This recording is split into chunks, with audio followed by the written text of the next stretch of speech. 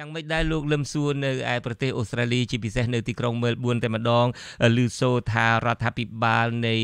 ប្រទេសអូស្ត្រាលីនឹងមានចាត់វិធានការអីមាំទាំសម្បើមណាស់ដើម្បីទប់ស្កាត់ការរីករាលដាលនៃមេរោគកូវីដ -19 ដែលបង្កឲ្យមានជំងឺ COVID-19 នេះលោកអាចរៀបរាប់ត្រួសបានទេតើស្ថានភាពនៅប្រទេសអូស្ត្រាលីនឹងបែបណាគេចាត់វិធានការអីខ្លះហើយតើអាចនឹងមានប្រសិទ្ធភាពដែរទេបាទសូមអញ្ជើញលោកលឹមសួរបាទសូមអរគុណបងបាទរដ្ឋាភិបាលអូស្ត្រាលីក៏រដ្ឋាភិបាលសហព័ន្ធគឺថាបានរៀបចំយ៉ាងតឹងតែងតែបំផុតតែម្ដងសប្តាហ៍នេះគឺថាពីថ្ងៃម្សិលមិញនេះគឺថារដ្ឋនាយករដ្ឋមន្ត្រីប្រទេសអូស្ត្រាលីបានប្រកាសគឺថាហាម5មិនឲ្យបើកដូចចឹងផ្នែកកាស៊ីណូក្តីនៅផាប់ក្តីនៅភោជនីយដ្ឋានក្តីរេស្តូរ៉ង់គឺថាគេមិនឲ្យយើងទៅបើកទេហើយមិនឲ្យយើងទៅញ៉ាំនៅរេស្តូរ៉ង់ទេប៉ុន្តែយើងអាច take away មានន័យថាយើងយកអាចទិញទៅផ្ទះបានបាទហើយមិនដូចតែកន្លែងអូស្ត្រាលីគឺជារដូវគេលេង sport ណាសប្តាហ៍នេះគេលេងគេហៅfootball ម្ល៉េះហើយគេក៏បិទនៅ football ដែរហើយរដ្ឋាភិបាលហាម5គ្រប់បងប្អូនទាំងអស់កុំឲ្យទៅជួបជុំគ្នាព្រោះវាមានបញ្ហាក្នុងការឆ្លងនេះបំផុតព្រោះក្នុងកលៈទេសៈនេះគាត់តែម្សិលមិញមួយថ្ងៃនេះតាមស្ថិតិដែលខ្ញុំតាមដានគឺថាអូស្ត្រាលីម្សិលមិញគឺ1072នាក់នេះមានរោគហ្នឹងប៉ុន្តែថ្ងៃនេះឡើងដល់1709នាក់បាទវាឡើងលឿនមែនទែនហើយរដ្ឋាភិបាលព្រួយបារម្ភយ៉ាងខ្លាំងហើយសាលាបើនៅវីកតូរីយ៉ាវិញគឺថាបិទសាលាពីថ្ងៃនេះទៅគឺថាគេឲ្យកូនសិស្សគឺចាប់ផ្ដើម holiday តែម្ដងតែនៅ New South Wales នៅ Queensland ខាងសុខាភិបាលខេត្តខ្លះគេថាមិនទាន់ឃើញមានបញ្ហានៅសាលារៀនគេនៅឲ្យនៅរៀនក្នុងមួយអាទិត្យបាទឥឡូវងាកមកប្រទេសកម្ពុជាវិញដែលហេតុថាពេលវេលាខ្លីហើយខ្ញុំបាទចង់ដឹងរឿងច្រើនណាស់ដែលហេតុថាលោកអូសិតការីបានដឹងច្រើនណាស់អំពីថ្នាំព្យាបាលអីជាដើមក៏ប៉ុន្តែមុននឹងសួរលោកអូសិតការីតាក់ទងទៅនឹងថ្នាំព្យាបាលជាពិសេសថ្នាំព្យាបាលបណ្ដោះអាសន្នដែលប្រទេសនានាកំពុងតែប្រើប្រាស់ហើយមានប្រសិទ្ធភាពនោះខ្ញុំបាទចង់ងាកទៅបញ្ហាកម្ពុជាតែបន្តិចទេខ្ញុំបាទនឹងងាកមកថ្នាំពីការព្យាបាលនិងការពារហើយលោកសិទ្ធិការីប្រហែលជាបានជ្រាបហើយពលរដ្ឋខ្មែរពលករខ្មែរដែលទៅធ្វើការនៅប្រទេសថៃពេលនេះហ្នឹងគឺថាមានចំនួនបើតាមស្ថិតិមិនផ្លូវការស្ថិតិរបស់អង្គការដែលបានចុះស្រាវជ្រាវពលករចំណាក់ស្រុកអីហ្នឹងថាមានរហូតដល់តែម្ដុំ2លានអ្នកឯណោះហើយពេលនេះហ្នឹងពួកគាត់ហាក់ដូចជានាំគ្នាភ័យព្រួយមុននឹងថៃប្រកាសបិទព្រំដែនជាស្ថាពរនឹងនាំគ្នាវិលចូលមកប្រទេសកម្ពុជាវិញអ្វីទៅតែមានការអំពាវនាវថាកុំឲ្យវិលអីក៏ដោយចុះក៏ប៉ុន្តែយើងក៏អាចយល់ដែរស្លាប់ឬរស់ក៏ពួកគាត់ប្រហែលជាចង់មកជួបជុំបងប្អូនគ្រួសារនៅឯស្រុកកំណើតវិញការដែលមកចូលយ៉ាងច្រើនបែបនេះហើយក្រសួងសុខាភិបាលនៃប្រទេសកម្ពុជាយើងក៏ស្នើដល់ពួកគាត់ថាសូមឲ្យនៅដាច់ដោយឡែកពីគេនឹង4ដល់10ថ្ងៃអីសិនក៏ប៉ុន្តែប្រហែលជាយ៉ាងណាក៏ដោយចុះស្ថានភាពនៅប្រទេសកម្ពុជាយើងប្រហែលជាមិនមានបន្ទប់នឹងដាច់ដោយឡែកដើម្បីឲ្យពួកគាត់នឹងស្នាក់នៅដោយប្រទេសជឿនលឿនដទៃទៀតដែលមនុស្សម្នាក់នឹងគេមានកតុបអីដោយឡែកអីចឹងហើយពួកគាត់នឹងប្រហែលជានឹងអាចទៅផ្ទះមួយដែលកតុបគេងក៏នៅនឹងកន្លែងដាំបាយក៏នៅនឹងកតុបទទួលភ្ញៀវក៏នៅនឹងតើក្នុងស្ថានភាពនឹងតើលោកអូសិតការីគួរមានយោបល់បែបណាមានការផ្ដល់ឱវាទបែបណាដែរដើម្បីឲ្យពួកគាត់នឹងទប់ស្កាត់កុំឲ្យបើសិនជាគាត់នាំអាវីរុសកូវីដ -19 នោះមកពីប្រទេសកម្ពុជាហើយចូលមកពីប្រទេសថៃចូលមកប្រទេសកម្ពុជាធ្វើម៉េចដើម្បីជួយទប់ស្កាត់បានលោកអូសិតការីបាទចំពោះយោបល់ខ្ញុំស្គាល់គឺថាដើម្បីទប់ស្កាត់ក៏កុំឲ្យនាំមេរោគពីថៃព្រោះថៃតាមស្ថិតិថ្ងៃនេះ721នាក់ព្រោះប្រទេសថៃបើប្រសិនជាគេមិនលាក់ការនៅអំពីបញ្ហាកូវីដ -19 ទេគឺថាយើងយល់ថាអ្នកដែលប្រជាជនយើងដែលរត់បកមកវិញនេះពលករដែលអញ្ជើញចូលស្រុកវិញនេះគឺថាធ្វើម៉េចរដ្ឋាភិបាលយើងតែម្ដងខាងផ្នែកសុខាភិបាលត្រូវទទួលខុសត្រូវទាំងស្រុងដូចនៅប្រទេសអូស្ត្រាលីគេត្រូវតែមើលម៉ាត់តែម្ដងបើមិនមើលបាត់នឹងមានបញ្ហាយ៉ាងធំព្រោះយ៉ាងដូចម្ដេចព្រោះ2លានអ្នកដែលបងអូនជំរាបខ្ញុំបាននឹង2លានអ្នកគឺថាមនុស្សមកទាំងភ្លុកទឹកភ្លុកដីមកហើយការឆ្លងងាយបំផុតព្រោះថាមកហើយរដ្ឋាភិបាលចំពោះខ្ញុំគឺត្រូវទទួលខុសត្រូវទាំងស្រុងគឺថាត្រូវរកផ្ទះសម្បែងឬក៏កន្លែងណាមួយដាច់ឡែកដូចនៅប្រទេសផ្សេងដូចប្រទេសអាមេរិកក្តីប្រទេសបារាំងក្តីប្រទេសអ៊ីតាលីក្តីឬប្រទេសអូស្ត្រាលីក្តីគឺថាគេត្រូវឲ្យយើងទៅគេងកន្លែងណាដាច់ឡែករដ្ឋាភិបាលត្រូវធ្វើម៉េចឲ្យដាច់ឡែកព្រោះ មេរោគនោះគឺឆ្លងគឺដោយសារពីម្នាក់ទៅម្នាក់ម្ល៉េះត្រូវធ្វើម៉េចរដ្ឋាភិបាលត្រូវតែធ្វើសង់មិនផ្ទះឬក៏បណ្ដោះអាសន្នឲ្យនៅដាច់ពីគេក្នុងរយៈពេល4ដល់10ថ្ងៃហ្នឹងបើប្រសិនអាចធ្វើបានគឺនឹងការពារបានតែបើមិនធ្វើបានគឺយើងមានបញ្ហាធំតែម្ដងប្រទេសយើងព្រោះយើងមិនបានមើងម៉ាត់នឹងតឹងតែងទោះជាប្រទេសអូស្ត្រាលីមើងម៉ាត់តឹងតែងក៏នៅមានបញ្ហាសប្តាហ៍ថ្ងៃនេះគឺថានៅមានបញ្ហាដោយសារតែមានការឆ្លោះឆ្លួយខ្លះទម្រាំតែយើងមិនមើងម៉ាត់ទៅទៀតគឺថាឆ្លោះឆ្លួយមែនទែនយើងមើលឧទាហរណ៍ប្រទេសសិង្ហបុរីគឺថាគេធ្វើបានល្អមែនទែនគឺគេតឹងតែងនិងមើងម៉ាត់តែម្ដងម្ល៉េះវាងាយបំផុតយើងលើកឧទាហរណ៍ប្រទេសអ៊ីតាលីរឿងអីក៏សប្តាហ៍ថ្ងៃនេះការស្លាប់នឹងច្រើនជាងប្រទេសចិនទៅទៀតបាទរឿងប្រទេសចិនទៅទៀតគឺចំនួនរហូតដល់ស្លាប់ដល់អ៊ីតាលីយើងឃើញស្លាប់ដល់ 5476 ចិនអស់ត្រឹមតែ 3270 ឯងហើយអានឹងគឺជាបញ្ហាមួយយ៉ាងធំដែលអ៊ីតាលីនៅក្នុងផ្ទះមួយគឺនៅច្រើនគ្នាដូចប្រទេសយើងអញ្ចឹងទាំងកូនទាំងចៅទាំងជីដូនជីតានៅជាមួយគ្នាជុំគ្នាទាំងអស់គ្នាប៉ុន្តែយ៉ាងហោចណាស់ប្រទេសអ៊ីតាលីក៏ប្រហែលជាអ្វីត្បិតតែនៅក្នុងក្រោមដំបូលជុំគ្នាមែន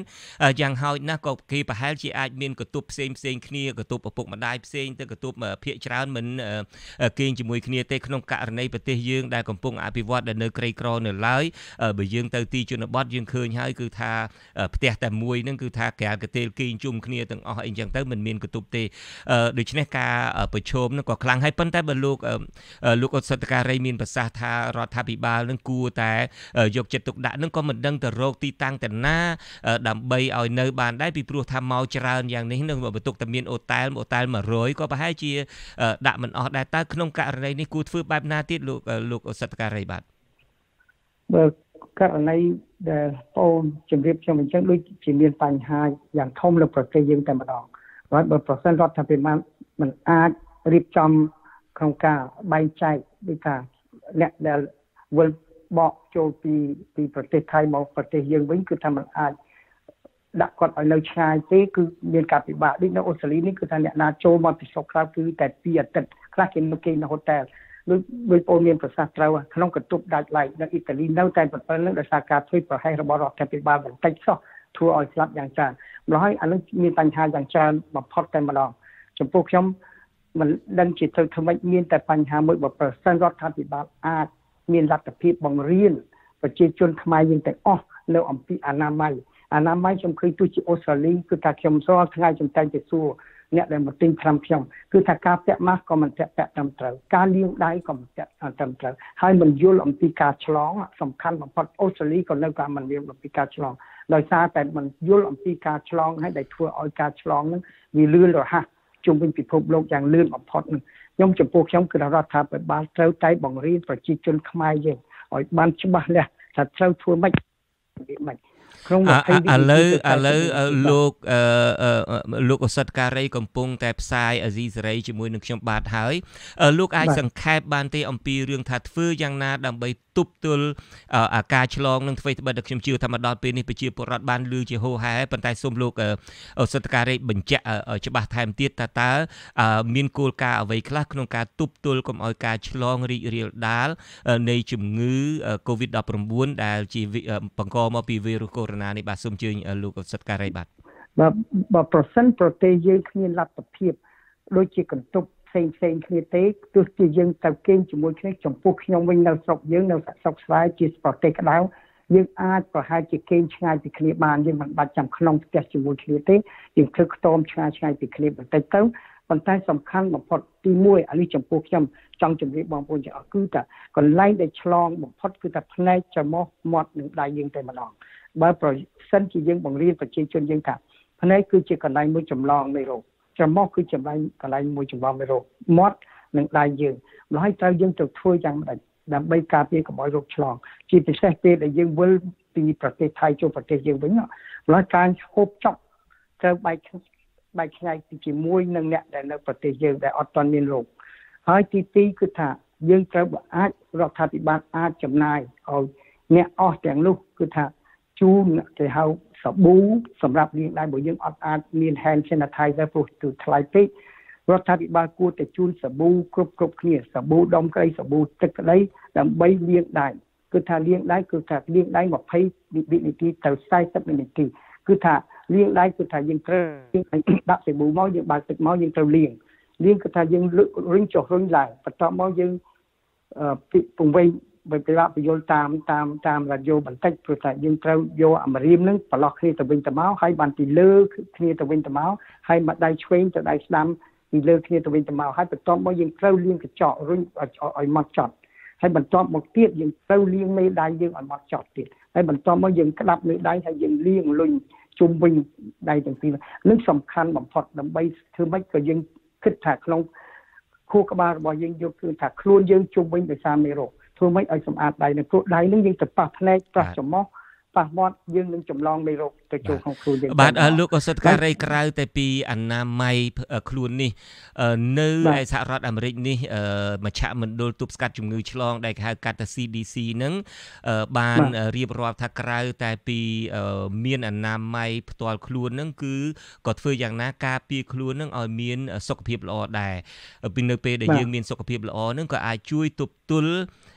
ប្រឆាំងនឹងវីរុសកូវីដ -19 នឹងមកដែរហើយ CDC មជ្ឈមណ្ឌលទប់ស្កាត់ជំងឺឆ្លងនៅសហរដ្ឋអាមេរិកនេះបានស្នើឲ្យប្រជាពលរដ្ឋនឹងប្រកាន់4ចំណុចហើយខ្ញុំនឹងរៀបរាប់បើសិនជាលោកឱសថការីមានអីបន្ថែមសូមបន្ថែមទៀតផងទី1អ្វីដែល CDC មជ្ឈមណ្ឌលទប់ស្កាត់ជំងឺឆ្លងនៅសហរដ្ឋអាមេរិកនេះបានផ្ដល់ឱវាទដល់ប្រជាពលរដ្ឋដើម្បីធ្វើឲ្យមានសុខភាពល្អនឹងថាឲ្យគេងមិនតិចជាង7ម៉ោងក្នុងមួយថ្ងៃគេងនឹងគេងយប់ទៅទៀតបាទហើយក្រៅពីនឹងទេឲ្យភាសាវីតាមីន C ធ្វើឬមួយក៏ថ្នាំវីតាមីន C ដើម្បីជួយទប់ឬមួយក៏ញ៉ាំអាហារធម្មជាតិមានក្រូចមានអីជាដើមដែលមានជាតិវីតាមីន C ហើយឲ្យហាត់ប្រាណទៀងទាត់ដើម្បីរក្សាខ្លួនឯងឲ្យមានសុខភាពល្អនិងទី4សូមឲ្យពិសាទឹកនឹងយ៉ាងហោចណាស់បាន2លីត្រអានឹងអ្វីដែល CDC មជ្ឈមណ្ឌលទប់ស្កាត់ជំងឺឆ្លងនៅសហរដ្ឋអាមេរិកនឹងបានផ្ដល់ឱវាទចុះលោកឱសថការីតើផ្ដល់ឱវាទអីដែរក្រៅតែពីការឲ្យមានអនាម័យផ្ទាល់ខ្លួននឹងតើធ្វើម៉េចថែមទៀតដើម្បីឲ្យយើងមានសុខភាពល្អហើយដើម្បីអាចទប់ទល់ប្រសិនបើយើងនឹងឆ្លងបើសុខភាពល្អក៏អាចជួយទប់ទល់បានដែរសូមអញ្ជើញលោកឱសថការីបាទសូមបន្ថែមបន្តិចមុននឹងថាលាងដៃលាងនេះគឺថាឲ្យបងប្អូនយើងត្រូវធ្វើម៉េចឃ្លាតពីគ្នានៅប្រទេសអូស្ត្រាលីគេថាយើងធ្វើម៉េចកុំឲ្យនៅឈរជិតគ្នាក្នុង1ម៉ែត្រកន្លះឬក៏មួយគឺថា4ម៉ែត្រការ៉េ4ម៉ែត្រការ៉េមានតែ2ម៉ែត្រនិង2ម៉ែត្រ4ជ្រុងអានេះគឺថាយើងត្រូវប្រយ័ត្នកន្លែងនេះជាសំខាន់បំផុតបើអ្នកណាឈឺយើងត្រូវពាក់ម៉ាស់ហើយលាក់អានឹងច្រើនមែនទែនក្នុងការហាត់ប្រាណបកនៅក្នុងបញ្ហាដែលរឿងនៅប្រទេសអាមេរិកគេឲ្យចំណុចទាំង4ហ្នឹងគឺខ្ញុំយល់ព្រមទាំងស្រុងតែម្ដងគឺគេកាលណាយើងគេគ្រប់គឺថាប្រព័ន្ធការពាររបស់យើងគេហៅ immunity យើង strong បាទវីតាមីន C ចំពោះខ្ញុំវីតាមីន C គឺជាការល្អមួយប៉ុន្តែបើប្រសិនជាអាចប្រជាជនខ្មែរយើងឬក៏ប្រជាជនទាំងអស់អាចញ៉ាំ zinc supplement អា zinc គឺថាសង្កសីហ្នឹងគឺថាជាតិរ៉ែសង្កសីហ្នឹងគឺអាចជួយប្រព័ន្ធការពារយើងឲ្យមានកម្លាំងហើយអានឹងបើជាថ្នាំបើយើងទៅ pharmacy វិញធ្វើម៉េចដើម្បីឲ្យដឹងថាថ្នាំជាតិ zinc ជាតិសង្កសីហ្នឹងទៅប្រាប់អ្នកលក់ថ្នាំថាម៉េចដែរហ្នឹងយើងថាយើងចង់ទិញ zinc supplement ឬក៏ vitamin C បូកនឹង zinc ជាមួយគ្នាវីតាមីន C បូកនឹងជាតិដែកអញ្ចឹងឯលោកឬមួយជាតិសង្កសីជាតិរ៉ែម្យ៉ាងឈ្មោះ zinc សង្កសីយើងហៅតើថ្នាំវីតាមីន C ហើយនឹងថ្នាំ zinc ហ្នឹងវាជួយការពារជួយធ្វើឲ្យ immune system ប្រព័ន្ធការពាររបស់យើងនឹងបែបណាបានខ្លះហើយការញ៉ាំនឹងចាំបែបណាដែរក្នុងមួយថ្ងៃប្រមាណគ្រាប់ប្រមាណក្រាមដែរសូមអញ្ជើញលោកឱសថការីបាទតែវីតាមីន C យើងអាចញ៉ាំមនុស្សធំយើងអាចញ៉ាំមួយថ្ងៃ2ក្រាមទៅ3ក្រាមបានដោយមិនបញ្ហាអ្វីទេហើយនឹង zinc គឺថាមានចំនួនវាក្នុងហ្នឹងដូចថាខ្ញុំមិនចាំចំនួនវាទេប៉ុន្តែក្នុងដបវាមានប្រាប់យើងថាមួយថ្ងៃយើងគួរញ៉ាំប្រមាណគ្រាប់ប្រមាណមីលីក្រាម zinc ហ្នឹងហើយប៉ុន្តែនៅស្រុកនេះគឺថានៅអាមេរិកដូចគ្នាដែរយើងមានថ្នាំច្រើនគឺស្រុកខ្មែរតាមចំស្មានក៏មានដែរមានអាស័ព្ទតែមិនច្រើនណាស់បាទចំពោះសង្កសីគឺថាបើតាមដូសរបស់វាគឺយើងញ៉ាំប្រហែលជា11មីលីក្រាមក្នុងមួយថ្ងៃចំពោះបុរសយើងហើយចំពោះស្ត្រីប្រហែលជា8មីលីក្រាមមួយថ្ងៃបាទហើយបញ្ហាមួយទៀតដែលបងលើកអំពីចំណីអាហារយើងគួរញ៉ាំនោះគឺថាយើងគួរញ៉ាំចំណីអាហារណាដែលជូនសុខភាពយើងល្អគេហៅ super food ពីអង់គ្លេសហៅ super food នោះគឺថាចំណីអាហារដែលយើងញ៉ាំរាល់ថ្ងៃគឺថាយើងត្រូវជ្រើសរើសរបស់ល្អដូចជាផ្លែចេកត្រីគឺថា blueberry broccoli avocado លាក់ នឹងជាច្រើនចំណែកអាហារអស់នឹងដែលមាន ចូលប្រទេសខ្មែរយើងទៅវិញមាន blueberry មាន broccoli មានស្អីបែបណាទៅតើបើនិយាយពីស្ថានភាពនៃប្រទេសកម្ពុជាវិញតើគាត់គួរញ៉ាំម្ហូបបែបណាដែលនៅក្នុងធម្មជាតិនៅក្នុងទីផ្សារយើងមានលោកសតការីបាទប្រទេសយើងសម្បូរធម្មម្ហូបអាហារល្អមែនទែនបើប្រសិនជាយើងញ៉ាំឧទាហរណ៍ថាយើងមើលម្ហូបអាហារយើងដូចជាស្ពៃជើងទាស្ពៃក្តោបស្ពៃខាត់ណាឬផ្លែព្រីងឬក៏ផ្លែឈើយើងចាស់ជាច្រើនផ្លែឈើយើងទាំងអស់គឺថាមានជីវជាតិល្អមែនទែនដើម្បីធ្វើឲ្យប្រព័ន្ធការពាររបស់យើងខ្លាំងក្លាគឺ superfood ហើយមានជាតិគេហៅ antioxidant យ៉ាងច្រើនដូចផ្លែប៉េងប៉ោះក្តីឬផ្លែចេកឬផ្លែល្ហុងក្តីឬផ្លែល្ពៅផ្លែអីនោះគឺសិតតែរបស់ណាដែលមានពណ៌ខ្លាំងឧទាហរណ៍ស្លឹកផ្លែយើងទោះជាស្លឹកឈើរបស់យើងផ្លែម្នាស់ឬក៏ស្លឹកផ្លែអីទៅបន្លែរបស់យើងដែលស្លឹកខៀវខ្លាំងដូចជាស្ពៃពណ៌ខៀវឬក៏ស្លឹកបាសស្លឹកអីនោះគឺល្អមែនទែនសម្រាប់អញ្ចឹងបន្លែពណ៌ខៀវដែលមានពណ៌ខៀវកាន់តែដិតកាន់តែចាស់អានឹងធ្វើឲ្យមានជាតិសង្កសីនឹងស៊ីងនឹងច្រើនមានវីតាមីននឹងច្រើនបាទមានស៊ីងក៏មានតាំងពីវីតាមីន B6 មានបេអងមានវីតាមីន C យ៉ាងច្រើនមាន magnesium ដែលយើងញ៉ាំផ្លែចេកសម្បូរជាតិ magnesium ច្រើនមែនតើបាទហើយយើងគួរតែញ៉ាំដូចផ្លែបាទហើយខាត់ណានឹងគឺជាសម្បូរជាតិគេហៅ antioxidant យ៉ាងខ្លាំងហើយវាមានជាជាតិសរសៃដល់យើងបត់ជើងស្រួលថែមទៀតនេះគឺជាដំឡូងឈ្វារបស់យើងក៏ល្អមកដែរមានជាតិ antioxidant យ៉ាងច្រើនបាទឲ្យតែបន្លែផ្លែឈើដែលមានពណ៌ជ្រៅខ្លាំងពណ៌ដិតខ្លាំងពណ៌នឹងដិតខ្លាំងបាទហើយចុះដូចខ្ញុំបានរៀបរាប់ពីខាងដើមថា CDC នឹងបានលើកទឹកចិត្តឲ្យប្រជាពលរដ្ឋនឹងញ៉ាំទឹកឲ្យមិនតិចជាង2លីត្រតើទឹកនឹងជួយបែបណាដែរជាពិសេសជួយប្រព័ន្ធរាងកាយជួយធ្វើឲ្យមានសុខភាពល្អបែបណាដែរដើម្បីទប់ទល់ទៅនឹងការរីកឆ្លងនៃជំងឺគ្រប់ប្រភេទមិនមែនសម្រាប់តែកូវីដ -19 ឬមួយ COVID-19 នេះទេបាទចំពោះទឹកគឺសំខាន់បំផុតខ្លួនយើងត្រូវការទឹកជានិច្ចដើម្បីដូចជាឡានអញ្ចឹងយើងត្រូវការទឹកដើម្បីកុំឲ្យម៉ាស៊ីនយើងក្តៅពេកទីពិសេសទឹកនឹងជួយបញ្យកជាតិពុលចេញពីខ្លួនយើងទៅតាមនោមរបស់យើងហើយទឹកនឹងមួយទៀតបើប្រសិនយើងទឹកញ៉ាំចំជុំចែកតែជម្រាបបងប្អូនយើងទាំងអស់យើងមិនចាំបាច់មកញ៉ាំពេលព្រឹកម្ដង2លីត្រតែម្ដងទេទឹកបើយើងញ៉ាំទឹកក្តៅអ៊ុនល្អទឹកក្តៅអ៊ុនគឺថាបើតាមវិទ្យាសាស្ត្រគឺថាបើយើងញ៉ាំទឹកអ៊ុនគឺថាវាងាយគឺថាការរំលាយអាហារវាងាយគឺថាវាធ្វើឲ្យចំណីអាហារយើងចុះទៅយ៉ាងស្រួលជាងនឹងទឹកត្រជាក់ហើយទឹកនឹងទៀតយើងក្រេបបន្តិចម្ដងមួយថ្ងៃទៅល្ងាចនោះគឺយើងញ៉ាំឲ្យញឹកញាប់គឺដើម្បីលាងមេរោគនៅបំពង់កយើងសម្បូរទៅដោយមេរោគយ៉ាងច្រើនមេរោគជាពិសេសមេរោគគ្រុនអាខូលនឹងមេរោគគ្រុននេះគេហៅ rhino virus នោះគឺថាវាច្រើនមែនទែននៅបំពង់កម្នាក់ពេលខែល្ងាចវាចាប់តាំងសកម្មភាពពេលដែលប្រព័ន្ធការពារយើងខ្សោយអញ្ចឹងការពិតទៅនៅក្នុងបំពង់កយើងនឹងមានមេរោគទៅទុំនឹងទៅហើយរងចាំឱកាសតែពេលណាដែលប្រព័ន្ធការពាររាងកាយនឹងខ្សោយនឹងវាចាប់ផ្ដើមវាយលុកតែម្ដងមានន័យអញ្ចឹង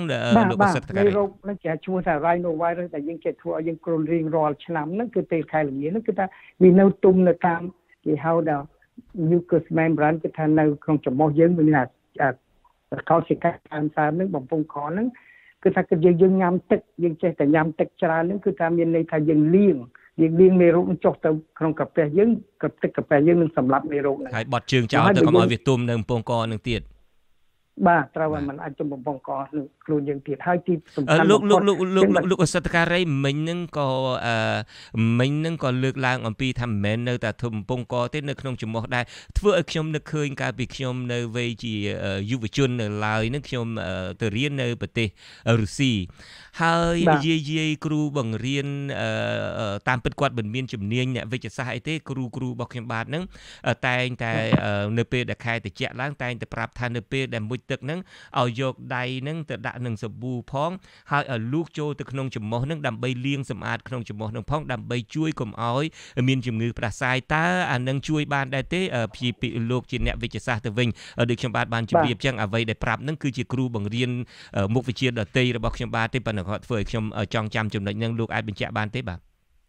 បានត្រឹមត្រូវមែនត្រឹមត្រូវបើយើងទៅប្រទេសបារាំងពេលដែលយើងមាន មានគេហៅយកចង់គ្រុនយើងចេះតែតាំងចំហរាហៀសបោយើងបើទិញអា nasal spray អារបស់បាញ់ចំហ spray ចំហយើងគឺវាប្រើ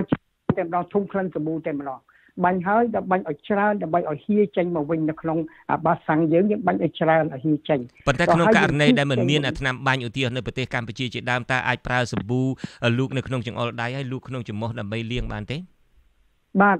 អាចបានយើងលាយសាប៊ូបន្តិចទឹកអ៊ុនហើយយើងហិតទឹកនឹងចូលក្នុងច្រមុះយើងតែម្ដងហិតចូលហិតឲ្យច្រើន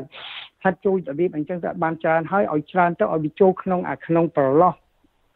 ច្រមុះយើងព្រោះច្រមុះយើងមានប្រហោងកណ្ដាលធ្លុងនៅខាងលើហ្នឹងដល់វាហូរទៅវាលាងslash នឹងជាតិគេហៅថាអាចច្រមុះអីហ្នឹងចេញមកដល់យើងហ៊ីមកវាចេញស្អាតហ្នឹងគឺវានាំមេរោគចេញមកគឺមេរោគ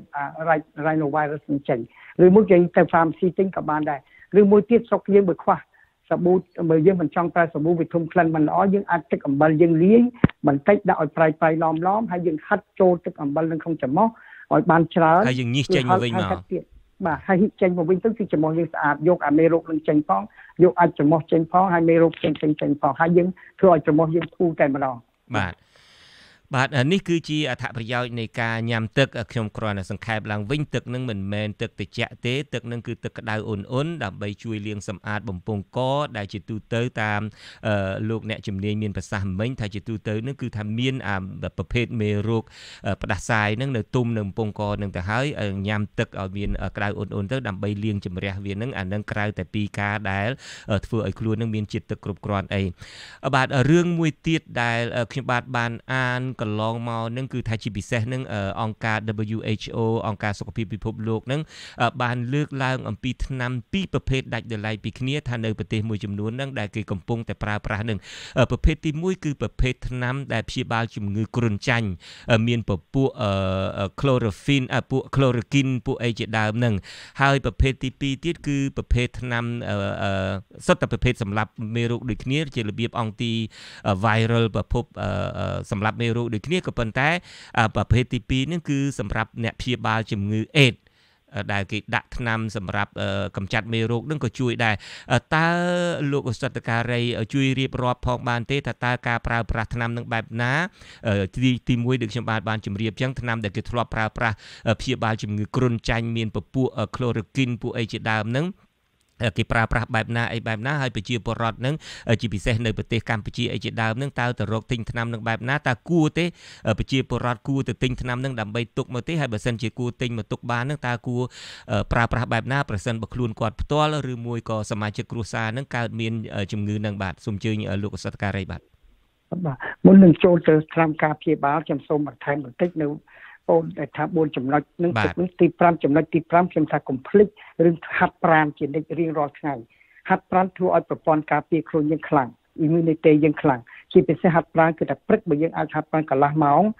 បានគឺថាដើរឲ្យបានហឹកហាក់និងល្ងាចបានកន្លះម៉ោងទៀតគឺទៅធ្វើឲ្យសុខភាពយើងល្អយើងអាចការពាររោគ coronavirus ព្រោះអ្នកស្លាប់ដោយសាររោគ virus អស់នេះគឺភាគច្រើនចាស់ដែលគាត់ខ្សោយតែបើយើងនៅក្មេងៗបើយើងហាត់ប្រាណឲ្យសុខភាពល្អយើងភាគច្រើនយើងទប់ទល់នឹងមេរោគនឹងបានហើយវិលចូលទៅក្នុងការព្យាបាលដែលបងបានលើកអំពីរឿង hydroxychloroquine នឹងគឺថ្នាំការព្យាបាលគ្រុនចាញ់នឹងឬក៏ chloroquine នឹងគឺសម្រាប់ការពារគ្រុនចាញ់ទេតែ hydroxychloroquine គេប្រើច្រើនយ៉ាងនៅសប្តាហ៍ថ្ងៃនេះគេប្រើទៅរោគ lupus គេហៅ lupus គេហៅ lupus erythematosus ហ្នឹងគឺថារោគ lupus នឹងផងរោគ rheumatoid arthritis ផងលក្ខណៈហ្នឹងគឺថាសប្តាហ៍គេសាកល្បងមើលជាពិសេសនៅអាមេរិកនិងបារាំងសាកល្បងទៅឃើញថាវាហាក់ដូចជាមានជោគជ័យគឺថាយើងអាចឃើញបន្ថយនៅសកម្មភាពរបស់ virus ហ្នឹងហើយសូមកាត់ប្រសាសន៍លោកឧស្សាហការីទីការពិតនឹងគេប្រើនឹងការពិតនឹងមិនមែនប្រើតែប្រភេទ chloroquine នឹងទេ chloroquine នឹងមានឈ្មោះបច្ចេកទេសមួយទៀតដែលខ្ញុំអានតិចគឺឈ្មោះ hydroxychloroquine បាទ chloroquine នឹងនៅប្រទេសមួយចំនួនដែលលោកឧស្សាហការីរៀបរាប់នឹងថាក្រៅពីប្រើ hydroxychloroquine នឹងគេ គេ combine គេភ្ជាប់ជាមួយនឹងថ្នាំអង់ទីប៊ីយោទិកមួយភេទទៀតគឺថ្នាំ Z-Pack លោកអសតការីសូមជួយបញ្ជាក់អានឹងទាំងពីរមើលតើអា Z-Pack ហើយនឹងថ្នាំដើម្បីកម្ចាត់ជំងឺខ្លួនចាញ់ chloroquine ឬមួយក៏ឈ្មោះបច្ចេកទេស hydrochloroquine នឹងគេប្រើប្រាស់បែបណាហើយចំពោះសហរដ្ឋអាមេរិកយើងមិនអាចទៅទិញបានទេពីព្រោះប្រភេទអង់ទីប៊ីយោទិកនេះសុទ្ធតែជាប្រភេទដែលចាំបាច់ឲ្យមានវេជ្ជបញ្ជាចុះនៅប្រទេសកម្ពុជាវិញតើគួរទិញបែបណាតើគួរទេហើយប្រើប្រាស់បែបណាដែរកុំឲ្យប៉ះពាល់ដល់សុខភាពអីដទៃទៀតនឹងក្រៅតែពីនាំគ្នាភ័យថាខ្លាចឆ្លងកូវីដ -19 ឬមួយក៏ឆ្លងហើយប្រើនឹងស្រាប់វាចេញទៅជាជំងឺអីដទៃទៀតនឹងសូមអញ្ជើញលោកអសតការីបាទក្នុងកលៈទេសៈនេះខ្ញុំមិនជូនយោបល់មិនត្រូវឲ្យបងប្អូនយើងទៅចាប់ផ្ដើមគឺថាបញ្ញត្តិប្រញាល់ទៅទិញថ្នាំនឹងទេព្រោះការនេះនៅក្នុងការពិសោធន៍នៅឡើយគេហៅក្នុង clinical trial នៅក្នុងការពិសោធន៍នៅឡើយ hydroxychloroquine នឹងគឺក្នុងការពិសោធន៍ទេហើយការពិសោធន៍នេះខ្ញុំតាមដានគឺមាន2ចំណែកគេប្រើ hydroxychloroquine នឹងឬក៏ chloroquine នឹងមួយចំណែកគេឃើញថាមានលទ្ធផលគឺថាដូចថាមានការបន្ថយនៅសកម្មភាពរបស់ virus coronavirus ហ្នឹងតែ Z-Pack ហ្នឹងមានន័យថាអក្សរកាត់មានន័យថា azithromycin ហ្នឹងគឺថាគេកំបានការសិក្សាទី2នេះគឺគេយក hydroxychloroquine ហ្នឹងបូកជាមួយ azithromycin ហ្នឹងគឺថាគេការញ៉ាំហ្នឹងតែនេះការខ្ញុំជួយយោបល់តាមរយៈពេលនេះគឺមិនមែនឲ្យបងប្អូនទៅទិញហើយយកមកលេបទេព្រោះក្នុងការពិសោធន៍នៅឡើយព្រោះ hydroxychloroquine គឺអាចមានគុណវិបត្តិខ្លះគេហៅ side effect ណាទៅដល់ខ្លួនយើងម្ល៉េះត្រូវតែវិជ្ជបញ្ជាចេញឲ្យយើងច្បាស់លាស់ហើយសប្តាហ៍នេះគឺថាពិភពលោកគេមិនទាន់សម្រេច FDA គឺក៏នៅប្រទេសអូស្ត្រាលីគេមិនទាន់សម្រេចថាឲ្យយើងលេបព្យាបាលរោគនេះទេក្នុងការទៅទិញខ្លួនឯងទេគឺថាជាអ្នកបច្ចេកទេសកំពុងតែសាកល្បងធ្វើត្បិតតែសាកល្បងទៅមានការធូរស្បើយក៏ដោយចុះលោកអសតការីគ្រាន់តែបញ្ជាក់ពីលក្ខណៈបច្ចេកទេសទេមិនណែនាំថាឲ្យនាំគ្នាទៅ pharmacy ដើម្បីទិញទេក៏ប៉ុន្តែបើចំពោះវីតាមីន C ឬមួយក៏ជាតិសង្កសីនឹងលោកណែនាំមិនចឹងឲ្យទៅទិញយកមកពិសាចុះបាទត្រូវព្រោះក្នុងការពិសោធន៍នឹង26នាក់ទេក្នុងការពិសោធន៍ហ្នឹងគឺ26នាក់ទេម្ល៉េះក្នុងការពិសោធន៍ម្ដងតាមការសិក្សារបស់ខ្ញុំគឺថាពិសោធន៍ត្រូវការមនុស្សច្រើនដើម្បីគេហៅមួយមិនលេបថ្នាំហ្នឹងមួយអ្នកលេបមួយក្រុមលេបថ្នាំហ្នឹងគឺទៅមនុស្សច្រើនប៉ុន្តែគេសាកតែ26នាក់ម្ល៉េះឃើញថាសកម្មភាពថ្នាំបញ្ចូល hydroxychloroquine ជាមួយ azithromycin Z-Pack ហ្នឹងគឺថាក្នុងចំនួន5ថ្ងៃហ្នឹងគឺថាមានលទ្ធផលចុះរហូតដល់ 70% គឺថាដោយថាសញ្ញាមេរោគនេះគឺថាចុះបន្ថយ 70% ម្ល៉េះឃើញថាមានសកម្មភាពមានលទ្ធផលល្អក្នុងកាលៈទេសៈនេះម្ល៉េះគឺថាបងប្អូនសូមកំដៅខ្ញុំក៏ជួបប្រទេសខ្មែរយើងក្តីវៀតណាមក្តីចិនទាំងក្តីមកសួរចង់ទិញខ្ញុំតែម្ដងខ្ញុំថាមិនកុំលេបឲ្យសោះវិជ្ជបញ្ជាក៏មិនអាចចេញបានរដ្ឋាភិបាលខាងសុខាភិបាលប្រាប់ខាង pharmacy គ្រប់ប្រទេសពេញប្រទេសអូស្ត្រាលីគឺចាំបាច់បើប្រសិនវិជ្ជបណ្ឌណាចេញ hydroxychloroquine នឹងសម្រាប់ព្យាបាលរោគនឹងគឺថាកុំចេញជូនគឺថាលើកលែងតែករណីដែលមានរោគrheumatoid arthritis ឬក៏រោគ lupus ទេម្ល៉េះគឺកុំតន់សាកម្ល៉េះឬក្នុងការនេះខ្ញុំជម្រាបឲ្យយើងគ្រាន់តែយល់ទេក្នុងការគេតាមដាននេះគឺថាគេជូនថ្នាំ chloroquine នឹង200 mg ចំនួន3ថ្ងៃមួយថ្ងៃ3គ្រាប់គឺមានតែមិនសរុបទៅ600 mg ក្នុងមួយថ្ងៃគឺថាចំនួន10ថ្ងៃតែ azithromycin ហ្នឹងគេឲ្យញ៉ាំថ្ងៃទី1គឺ500 mg ហើយថ្ងៃទី2ទៅថ្ងៃទី5គឺ250 mg ក្នុងមួយថ្ងៃហើយគេឃើញលទ្ធផលគឺថា virus ហ្នឹងគឺថាបានចុះចំនួនយ៉ាងច្រើនប្រហែលជា 70% ម្ល៉េះគឺថាបងប្អូនកុំតន់សាកឲ្យសោះព្រោះយើងមិនទាន់ដឹងច្បាស់ថាថ្នាំនេះ 100% ជួយយើងក៏ប៉ុន្តែយ៉ាងណាក៏ដោយចុះក៏ជាដំណឹងមួយមានសង្ឃឹមថាអ្នកដែលវិទ្យាសាស្ត្រអ្នកដែលជំនាញហ្នឹងក៏កំពុងតែសាកល្បងកំពុងតែស្វះស្វែងដែរសំណួរទី2របស់ខ្ញុំបាទតាក់ទងនឹងថ្នាំមួយប្រភេទទៀតដែលយើងធ្លាប់ឮគឺប្រភេទ antiviral ហ្នឹងគឺប្រឆាំងនឹងមេរោគដែរហ្នឹងក៏ប៉ុន្តែប្រឆាំងពពួកមេរោគដែលបង្កឲ្យមានជំងឺអេដទៅវិញតើប្រភេទហ្នឹងតើកន្លងមកនឹងការដែលសាកល្បងនៅតាមប្រទេសនានានឹងមានជោគជ័យប្រមាណភាគរយដែរចំពោះថ្នាំគ្រុនចាញ់មិញលោកអសតការីថាមានដល់ទៅ 70% ចុះប្រភេទថ្នាំកម្ចាត់ពពួកមេរោគដែលបង្កឲ្យមានជំងឺអេដនឹងវិញតើមានប្រសិទ្ធភាពប៉ុណ្ណាដែរចំពោះរោគថ្នាំអេដនេះខ្ញុំមិនបានតាមដានទេព្រោះខ្ញុំមិនទាន់បានគឺថាឮដំណឹងអ្វីពីបញ្ហានេះទេប៉ុន្តែ ឲ្យតែចំពោះខ្ញុំតាមការសិក្សាឲ្យតែថ្នាំ antiviral ដូចជា Tamiflu សម្រាប់គ្រុនផ្ដាសាយហើយអាមេរិកសម្រាប់ឃើញថ្នាំគ្រុនផ្ដាសាយនឹងមួយទៀតដែរថ្មីនេះញ៉ាំតែម្ដងមួយគ្រាប់ទេគឺថ្នាំអត់នេះគឺថាអាចឃើញមានជោគជ័យទៅចំនួនមនុស្សខ្លះបាទ Tamiflu នឹងតាមពិតនឹងឃើញចេញតាំងពីសម័យដែលកើតជំងឺសាមែនទេលោកអសិទ្ធការីបាទតាំងពីជំងឺសាម្ល៉េះព្រោះអានឹងសម្រាប់មេរោគយើងធំមេរោគ flu គេហៅមេរោគគ្រុនសន្ធុំបាទសន្ធុំគ្រុនផ្ដាសាយនឹងឯងបាទវាគាត់តែ suppress ដូចថាវាធ្វើឲ្យ virus ហ្នឹងមកឲ្យបង្កើតកូនចៅបានច្រើនតទៅទៀតវាដូចជា suppress អានឹងវាកុំឲ្យបង្កើតតទៅមុខទៀតតែរោគអេដខ្ញុំមិនបានតាមដានសោះប៉ុន្តែឲ្យតែថ្នាំណាដែលក្នុងប្រភពនេះ provider វាក្នុងក្រសួងគ្រួសារ virus ទាំងអស់ដូចថាយើងនិយាយថាគោជើង4ព្យួរស្រែកដូចគ្នាកបីជើង4ព្យួរស្រែកដូចគ្នាសេះជើង4ព្យួរស្រែកដូចគ្នាម្ល៉េះពួកនឹងជួនអីថ្នាំអស់ហ្នឹងអាចមានលទ្ធផលអាចជួយពីថាបង្ក្រាប virus ទាំងដែរប្រហែលជាអាចនេះតាមយោបល់របស់ខ្ញុំផ្ទាល់ទេពួកខ្ញុំមិនបានតាមដាននៅថ្នាំដែលកើតសម្រាប់រោគអេដសោះបាទមកទល់សប្តាហ៍នេះបាទដូច្នេះខ្ញុំបាទសូមសង្ខេបឡើងវិញអ្វីដែលគេកំពុងតែអ្នកវិទ្យាសាស្ត្រអ្នកវិទ្យាសាស្ត្រកំពុងតែសាកល្បងពេលនេះមានប្រភេទពួកថ្នាំអង់ទីប៊ីយោទិកគឺមានពពួកថ្នាំដែលកម្ចាត់មេរោគគ្រុនចាញ់គេយកមកប្រើប្រាស់ដែរមានការប្រើប្រាស់ថ្នាំដែលធ្លាប់កម្ចាត់មេរោគផ្ដាសាយមួយប្រភេទទៀតគឺសានឹងគេហៅថា Tamiflu នឹងក៏ប៉ុន្តែយ៉ាងណាក៏ដោយចុះលោកអសិទ្ធការីថាគ្រប់រដ្ឋាភិបាលរួមទាំងរដ្ឋាភិបាលនៃប្រទេសអូស្ត្រាលីផងបានចេញបញ្ជាឲ្យវិជ្ជបណ្ឌិតឲ្យឱសថស្ថានទាំងអស់មិនឲ្យលក់ថ្នាំនឹងទេទុកឲ្យអ្នកបច្ចេកទេសគេដោះស្រាយដូច្នេះមិនមែនជាការឲ្យលោកអ្នកនាងទៅទិញទេរឿងមួយទៀតលោកអសិទ្ធការីតើអ្នកដែលឆ្លងវីរុសកូវីដ -19 នេះហើយឈឺហើយទីបំផុតទៅក៏បានសះស្បើយទៅវិញសះស្បើយដោយថាមានការគាំពៀដោយថ្នាំអីដទៃទៀតអីក៏ដោយចុះហើយឬមួយក៏ដែលហេតុថាសុខភាពគាត់រឹងមាំហើយជាទៅវិញតើបើសិនជាទៅវិញហើយតើគាត់អាចមានភាពស៊ាំទេអាចនឹងកើតជំងឺនឹងម្ដងទៀតទេឬមួយកើតតែម្ដងទេគឺខាន់ចប់តែម្ដងសាស្ត្រកម្មវិទ្យាសាស្ត្របើប្រសិនជាគាត់បានជាសះស្បើយដោយសារមេរោគcoronavirus ក្នុងពពួក virus code 19ហ្នឹងគឺ coronavirus 19ហ្នឹងគឺថាភាគច្រើនគឺគាត់លែងមានរោគនឹងវិញហើយគឺថាដូចថាគាត់បានស៊ាំនឹងហើយគឺថាគាត់មានប្រព័ន្ធការពាររបស់គាត់នឹងប្រឆាំងនឹងមេរោគនឹងហើយប៉ុន្តែក្នុងករណីមួយព្រោះមេរោគគឺឆ្លាតជាងមនុស្សយើងឆ្ងាយណាស់មេរោគជាពិសេសមេរោគ flu នឹងតែម្ដង virus នឹងតែម្ដងមួយឆ្នាំទៅមួយឆ្នាំវាតែងតែកែប្រែខ្លួនយើងមកហើយយើងត្រូវតែចាក់វ៉ាក់សាំងរៀងរាល់ឆ្នាំដូចឆ្នាំនេះវាមានមេរោគខ្លាំងជាងគេ4មេរោគ flu ហើយ coronavirus ទៅអនាគត coronavirus ទៅអនាគតខ្ញុំជឿថាវានឹងកែខ្លួនវាទៅជា coronavirus មួយទៀតដែលធ្វើឲ្យ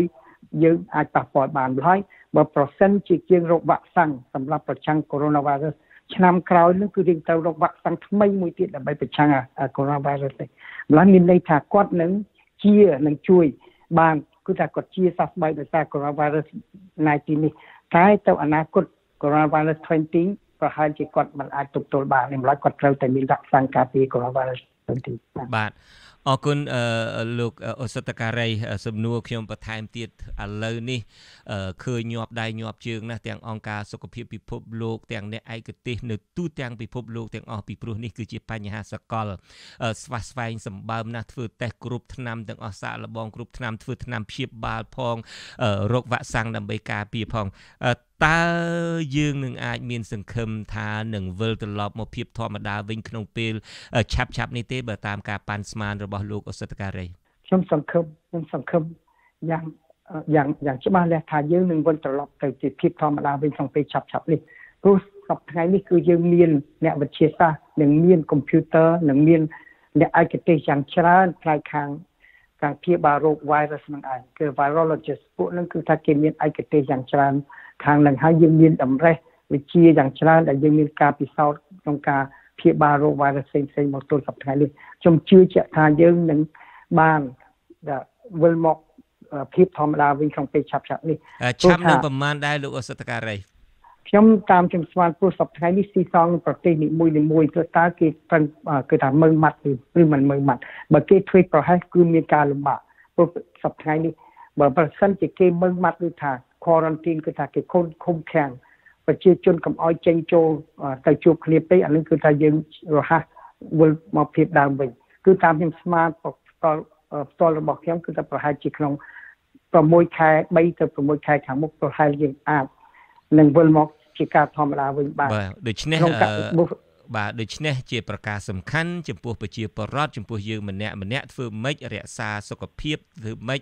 ព្យាយាមកុំឲ្យឆ្លងក្នុងរយៈពេលពី3ទៅ 6 ខែដើម្បីទុកឱកាសនេះឲ្យអ្នកបច្ចេកទេសដើម្បីគេនឹងរកថ្នាំព្យាបាលហើយនឹងរកវ៉ាក់សាំងសូមមេត្តាកុំប្រហែលទ្វេសប្រហែសដើម្បីកុំឲ្យខ្លួនយើងខ្លាយទៅជាបន្ទុកឲ្យគេមកមើលខ្លួនយើងទៅវិញសូមម្នាក់ឲ្យមានសុខភាពល្អទាំងខ្ញុំទាំងគេមិនមានន័យថាអញ្ចឹងឯលោកអូសិតការីបាទត្រូវអត់ខុសបាទយោបល់របស់បងប្អូនត្រូវ 100% បាទហើយសំខាន់បំផុតគឺថាចំពោះខ្ញុំគឺថាធ្វើម៉េចគឺថាយើងត្រូវតែដូចថាការពារម្នាក់គឺថាទៅម៉េចកុំឲ្យឆ្លងនេះខ្លួនប្រទេសនីមួយជាពិសេសគឺថាត្រូវតែមើលម៉ាត់ក្នុងការក្នុងភាពទូវ៉ាក់សាំងគឺចាប់ផ្ដើមសាកល្បងទៅលើមនុស្សទៅហើយខ្ញុំជឿជាក់ថាក្នុង6 ខែទៅមុខយើងនឹងមានវ៉ាក់សាំងដើម្បីការពាររោគកូវីដ -19 នេះបាទដូច្នេះខំយ៉ាងណាពី3ទៅ 6 ខែខំឲ្យខ្លួនមានសុខភាពល្អសង្ខេបឡើងវិញ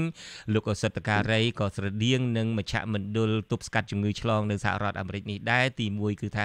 គេឲ្យបានគ្រប់គ្រាន់នឹងមានន័យថាយ៉ាងហោចណាស់បាន7 ម៉ោងក្នុងមួយថ្ងៃជាពិសេសគេងពេលយប់បន្ទាប់មកទៀតគឺថាញ៉ាំទឹកឲ្យបានត្រឹមត្រូវជាពិសេសទឹកឲ្យបានយ៉ាងហោចណាស់2 លីត្រហើយទឹកនឹងទៀតសោតគឺជាទឹកអ៊ុនដើម្បីលាងសម្អាតរាងកាយផងដើម្បីទាញយកមេរោគទាំងឡាយដែលនៅជាប់បំពង់កនឹងយកទៅចោលផងចូលក្នុងកាពះហើយក៏បញ្ចេញមកវិញផងបន្ទាប់មកទៀតហាត់ប្រាណឲ្យបានទៀងទាត់ដើម្បីលោកអូសិតការីបានរៀបរាប់ថាយ៉ាងហោចណាស់ដើរព្រឹកឡើងកន្លះម៉ោងល្ងាចឡើងដើរកន្លះម៉ោងទៅហើយដើរនឹងក៏មិនមែនទៅទីប្រជុំជនដែលមានគ្នាច្រើនដែរដើរនឹងក៏ស្ងាត់ដែរលោកអូសិតការីក៏អានឹងក៏យើងដឹងគ្នាហើយថាភាសាអង់គ្លេសហៅថា social distancing នឹងរក្សាចម្ងាយទៅពេលដែលទៅទីប្រជុំជននឹងពីគ្នានឹងឲ្យបានប្រហែលជាប្រមាណលោកអូសិតការី6 feet បើនៅក្នុងសហរដ្ឋអាមេរិកនេះគិតជាម៉ែត្រវិញ1 ម៉ែត្រកន្លះមិនចឹងឯងបាទឬមួយក៏យ៉ាងម៉េចដែរបាទ1 ម៉ែត្រកន្លះប៉ុន្តែអូស្ត្រាលីលើកពីប្រចាំថាបើយើងអាច2 ម៉ែត្រកាន់ល្អទៀត2 ម៉ែត្រការ៉េបាទយ៉ាងហោចណាស់4 ម៉ែត្រការ៉េ4 ម៉ែត្រការ៉េ4 ម៉ែត្រការ៉េបាទ2 ម៉ែត្រ4ជ្រុងបាទ2 ម៉ែត្រ4ជ្រុង2 ម៉ែត្រ4ជ្រុងបាទហើយចំណុចខ្ញុំសូមបន្ថែមបាទសូមជើញលោកសិតការីខ្ញុំសូមបន្ថែមបន្តិចឲ្យបងប្អូនយល់អំពីរឿងអីបានជាយើងមានរោគ flu ហើយយើងអាចស្លាប់ជាពិសេសចាស់ឬយើងមានប្រព័ន្ធការពារខ្លួនយើងខ្សោយជាពិសេសអ្នកមានរោគផ្សេងដូចទឹកនោមផ្អែមលើសឈាមឬក៏អ្នកខ្លះព្យាបាលរោគមហារីកផ្សេងហ្នឹងគឺថាតែងតែចំពេលណាគ្រុនជួនអីទប់មិនឈ្នះអាចស្លាប់បានដោយសារមួយឆ្នាំអារោគ flu យើងធម្មតាគឺស្លាប់ច្រើនពាន់នាក់ដូចអូស្ត្រាលីឆ្នាំខ្លះរហូតដល់ទៅ 3,500 នាក់ឆ្នាំខ្លះតែយើងលែងភ្ញាក់ផ្អើលដោយសារតែវាជារឿងធម្មតាឥឡូវកូវីដ ជាមេរោគថ្មីម្ល៉េះរឿងអីបានយើងស្លាប់គឺភាគច្រើនតែលាកសួតព្រោះដូចជាយើងញ៉ាំទឹកយើងក្រេបទឹកញឹកញាប់ដើម្បីលាងមេរោគចូលកាពះយើងតាមពិតមេរោគនៅបំពង់កយើងនឹងជួនអីវាចូលទៅសួតយើងដល់ពេលតែជួលទៅសួតយើងធ្វើឲ្យសួតយើងរលាកដូចកូវីដ ដូចគ្នាវាចូលទៅសួតយើងវាធ្វើឲ្យវាបង្កើតកូនចៅនៅសួតយើងធ្វើឲ្យសួតយើងពិបាកដកដង្ហើមហើយណាដែលធ្វើឲ្យយើងស្លាប់ជាពិសេសយើងខ្សោយនេះបើយើងមិនទៅខ្សោយគឺថាយើងទប់ទល់នឹងមេរោគបានឬមួយគេមន្ទីរពេទ្យគេមានមធ្យោបាយមួយដើម្បីជួយយើងអត់ទេវាទៅអត់សួតធ្វើឲ្យយើងពិបាកដកដង្ហើមគេអាចបញ្ចូលអុកស៊ីហ្សែនឲ្យយើងដើម្បីឲ្យយើងដកដង្ហើមចូលទៅហើយប្រព័ន្ធការពាររបស់យើងតទល់ជាមួយមេរោគហ្នឹងទៅគឺថាយើងអាចជាទៅវិញបានជាពិសេសអ្នកមានកម្លាំងមាំមួនឬមួយអ្នកមានប្រព័ន្ធការពារខ្លួនរបស់យើងខ្លាំងម្ល៉េះមេរោគហ្នឹងទេដែល virus ហ្នឹងដែលវាចូលដល់សួតតែពិសេសមានមួយទៀតគេ bacteria ខ្មែរហៅ bacteria អង់គ្លេសហៅ bacteria អា bacteria នោះវាឆ្លៀតឱកាសពេលដែលយើងខ្សោយហ្នឹងដោយសារអា virus ហ្នឹងអា bacteria ដែលនៅក្នុងសួតយើងហ្នឹងវាចុះក្នុងសួតហ្នឹងវាធ្វើឲ្យយើងរលាកសួតអំណោះថា pneumonia រលាកសួតយ៉ាងខ្លាំងម្ល៉េះធ្វើឲ្យយើងស្លាប់ដោយសាររលាកសួតទេមិនមែនជួនអីមិនមែនដោយសារ virus ហ្នឹងគឺទៅដោយសារ bacteria ដែល cause infection ដែលស្រួលបាទសូមឲ្យបងប្អូនចងចាំកន្លែងហ្នឹងបាទដូច្នេះនឹងជាសង្ខេបឡើងវិញគឺថាទន្ទឹមនឹងមានអនាម័យខ្លួនប្រាណទន្ទឹមនឹងមិនទៅទទួលយកជំងឺពីអ្នកដទៃក៏ត្រូវតែពង្រឹងខ្លួននឹងឲ្យមានសុខភាពល្អជានិច្ចជាពិសេសអ្នកដែលមានជំងឺទឹកនោមផ្អែមជាពិសេសអ្នកដែលមានជំងឺមហារីកដែលធ្លាប់ឆ្លងកាត់ការធ្វើ chemotherapy អីជាដើមប្រយ័ត្នប្រយែងមែនទែនសំណួរចុងក្រោយរបស់ខ្ញុំបាទរៀងផ្ទាល់ខ្លួនបន្តិចដែលតាក់ទងថាអ្នកដែលមានជំងឺចាស់ហើយអ្នកដែលចាស់ហើយមានជំងឺហ្នឹងលោកអសិទ្ធការីខ្លួនឯងមកទល់ពេលនេះលោកមានការខ្លាចរអាទេហើយបើសិនជាលោកខ្លាចរអាខ្លួនឯងដែរតើលោកធ្វើបែបណាដែរចំពោះផ្ទាល់ខ្លួនតែម្ដងខ្លាចរអាចំពោះមេរោគបាទហ្នឹងឯងបងបាទគឺមានការខ្លាចរអានេះព្រោះខ្ញុំមួយរយៈនេះក្នុងរយៈ3អាទិត្យនេះគឺថារវល់មែនតើហើយមនុស្សម្នាក់មកជុំគឺថាណែនាំតាន់តាប់តាមទីខ្ញុំគឺថាសិនតដើរប៉ះស្មាគ្នាហើយមានការព្រួយបារម្ភដែរប៉ុន្តែខ្លួនឯងគឺថាខិតខំធ្វើម៉េចឲ្យសុខភាពបានមាំមួនណាបងប្អូនជំរាបខ្ញុំបំផុតនេះគឺថាត្រូវទី1គេងឲ្យបានគ្រប់គ្រាន់ហើយត្រូវដូចថាហូបម្ហូបអាហារឲ្យបានល្អដែលមានសុខភាពល្អហើយខំញ៉ាំទឹកឲ្យបានច្រើនហាត់ប្រាណគឺថាមានតែមធ្យោបាយនឹងមួយអញសប្តាហ៍នេះប៉ុន្តែមានការព្រួយបារម្ភដែរព្រោះវ័យរបស់ខ្ញុំគឺវ័យចំណាស់ហើយមិនដឹងជាខ្លួនអាចទទួលនឹងមេរោគបានឬមិនបានទេប៉ុន្តែគឺថាតែងតែជួនណែនាំបងប្អូនយើងទាំងអស់អ្នកធ្វើការជួនខ្ញុំក្តីហើយខ្ញុំផ្ទាល់ក្តីគឺថាធ្វើម៉េចប្រយ័ត្នប្រយែងលាងដៃសំខាន់បំផុតធ្វើម៉េចក្នុងខ្លួនឯងគឺលើកដៃរបស់ខ្ញុំគឺតែតែប៉ះនេះប៉ះនោះឡត់ពេលដែលខ្ញុំប៉ះនេះប៉ះនោះគឺខ្ញុំតែងតែលាងដៃយ៉ាងប្រញាប់ឬមួយទៀតគឺថាខ្ញុំត្រូវតែគឺថាឈរឆ្ងាយពីបន្តិចពីអ្នកដែលមានការក្អកក្តីឬការគ្រុនក្តីឬការដូចថាមានក្តាក់ផ្ដាសាយក្តីគឺខ្ញុំតែងតែឈរឆ្ងាយប្រហែល1ម៉ែត្រកន្លះហើយគឺថាការពារប្រយ័ត្នប្រយែងនេះគឺសំខាន់បំផុតជាងអ្វីទាំងអស់ប៉ុន្តែយើងមើលមិនឃើញតែម្ដងព្រោះខ្លះដែលមានមេរោគហ្នឹងគឺថាគេមានរោគសញ្ញាតិចតួចទេគាត់ទៅឈឺកបន្តិចបន្តួចទេមកជួបខ្ញុំពួកគេរលាក់ដៃខ្ញុំហើយខ្ញុំមិននឹកឃើញថាអ្នកនេះមិនឈឺទេប៉ុន្តែអាចឆ្លងមកខ្ញុំយ៉ាងងាយតែបើប្រព័ន្ធការពារខ្លួនរបស់ខ្ញុំមិនខ្លាំងគឺថាខ្ញុំអាចឈឺបាទឡើយខ្ញុំព្រួយបារម្ភ